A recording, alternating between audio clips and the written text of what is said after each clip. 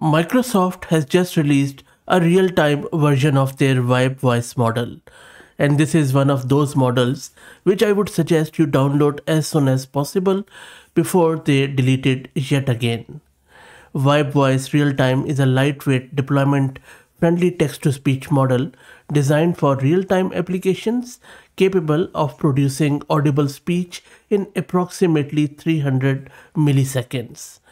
In this video, we are going to install it locally, and also I will be showing you how to get it installed in Google Colab on free GPU. You can also try it out on CPU because it's a very lightweight model. I will also be talking about its architecture, its features, and various other tidbits, so stay tuned. This is Fahad Mirza and I welcome you to the channel. Please like the video and subscribe and consider becoming a member, as that helps a lot. Also, please follow me on X as I regularly post updates about AI without hype and without fluff. So let's get right into installing it on Google Colab, and then I will be talking more about this VibeVoice-Realtime model. Now I'm in Google Colab, and if you are following along, just go to colab.research.google.com, sign up or sign in with your free Gmail account, then go to runtime, change runtime type, select T4 GPU, really good of Google to provide it for free. Then git clone the repo of VibeVoice, and I will drop the link in video's description, and then simply download this 0.5 billion model. We are also installing all the requirements. So let's run this. It is going to take 2 to 3 minutes, so let's wait for it. And while that happens, let's talk a bit more around this model. Now, this model's primary purpose is to enable streaming text input that allows it to narrative live data or allow large language models to speak as soon as the first text token is generated, rather than waiting for a complete response. The model uses an interleaved window design, which means it incrementally processes incoming chunks of text in parallel while generating speech from previous context, and that ensures a smooth and continuous output. This specific variant, which you are looking at your screen, is optimized for a single speaker and for the English language only. It features a compact 0.5 billion parameter size for very efficient deployment anywhere. Okay, so let's go back to our Google Colab. And the repo is cloned, model is downloaded. Let's go to the next step. I'm just going to launch the demo. All I'm doing, I am activating the model, and then I am running this real-time demo.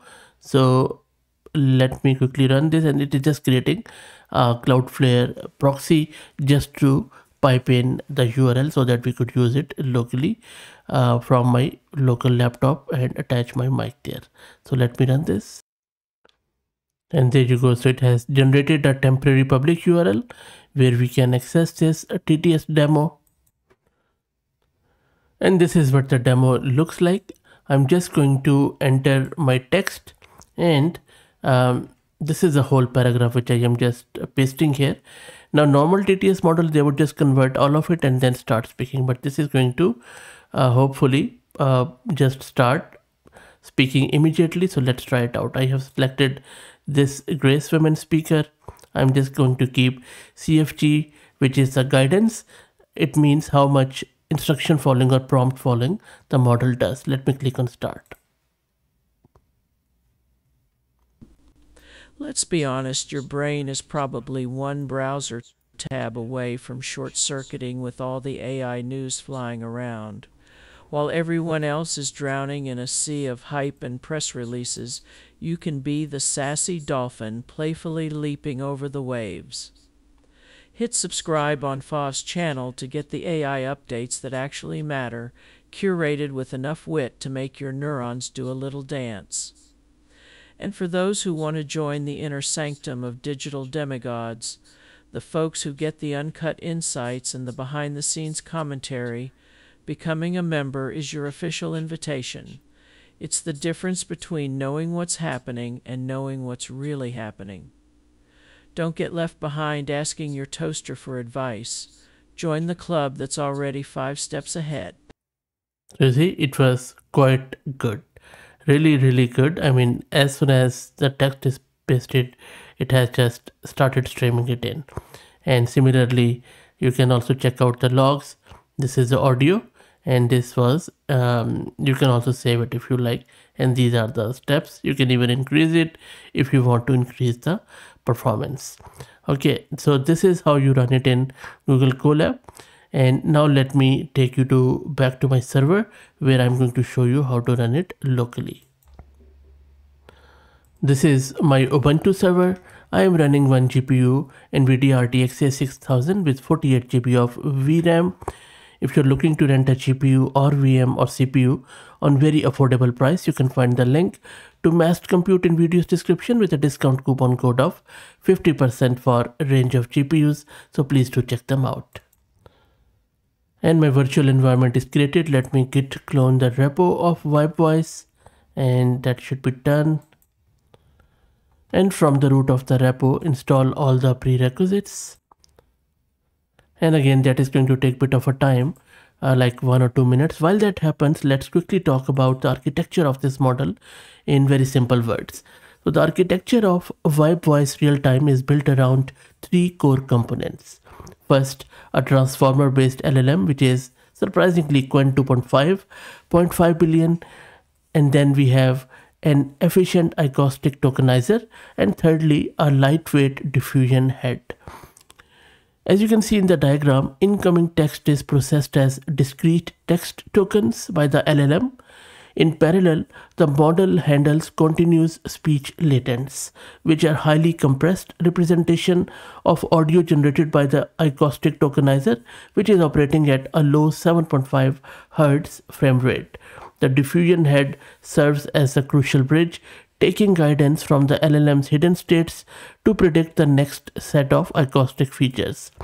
This process, conditioned on a voice prompt for speaker characteristics, allows the model to generate speech chunk by chunk, creating a robust long-form audio stream from a continuous text input. So this is the whole architecture of a model, simple yet very effective. And everything is now installed. Let me clear the screen. Now you can launch the same real-time demo from the root of the repo simply by running this command. And the first time when you run it, it downloads the model, which is a very small 2 gig model. And now the demo is running on our local host at port 3000. Let me quickly show you the VRAM consumption. Should be very minimal, if any. So you see, it is just consuming over 2 gig of VRAM. That's it. Easily runnable on CPU.